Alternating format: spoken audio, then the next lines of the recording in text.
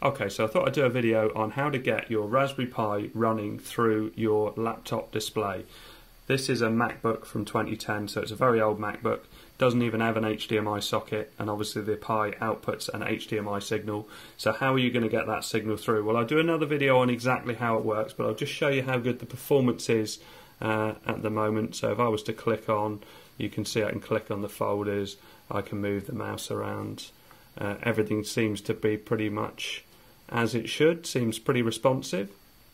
If I was to start a game, so what was I going to do? Super Tux Kart, and I'll show you the setup I've got. So I've got my Pi plugged in via a capture card, and it's going with this wireless keyboard because obviously I need to control the Pi somehow, and I've got an Xbox 360 controller. But just to show you that it is perfectly usable, I mean, if you're a purist on gaming, there is going to be a tiny amount of input lag, but on a lot of games it really doesn't bother me.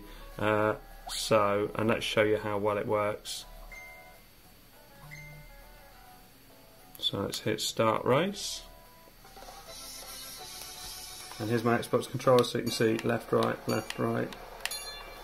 and let's get going.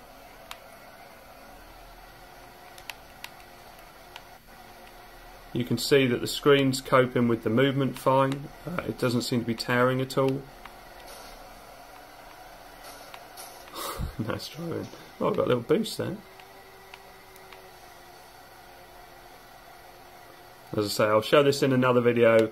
I wanted to detail it, but I'll do something on a more mainstream product because I figure a lot of people are looking for a way of getting HDMI to go into a device.